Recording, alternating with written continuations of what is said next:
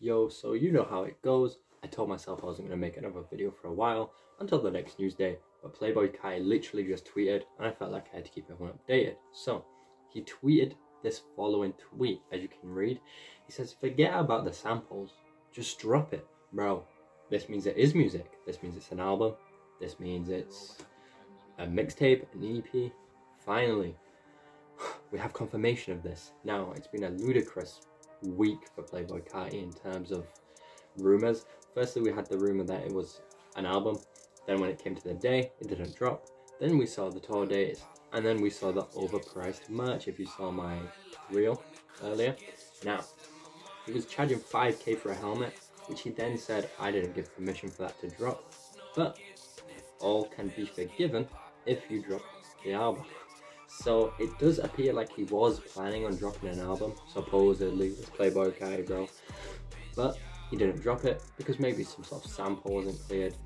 Now, what is so weird, right? We've seen PlayBoi Carti and Kanye West very close together recently, right? Making a lot of music together. Now, what do these guys have in common? They say, well, this person dropped my album without permission, or dropped this without my permission, right? Kanye famously said Donda was dropped without his permission by his label. Carti has recently done that with the merge. There was an issue with the DaBaby clearance, his verse. The manager apparently wouldn't clear it, and Kanye was like, well, it's not dropping until that verse is cleared. Now, PlayBoi Carti is also following in his footsteps, saying just forget about the clearances and drop it. It's not funny anymore, guys. Just drop it. Alright, this video will be short. But yeah, what do you guys think? Do you think he's going to drop it?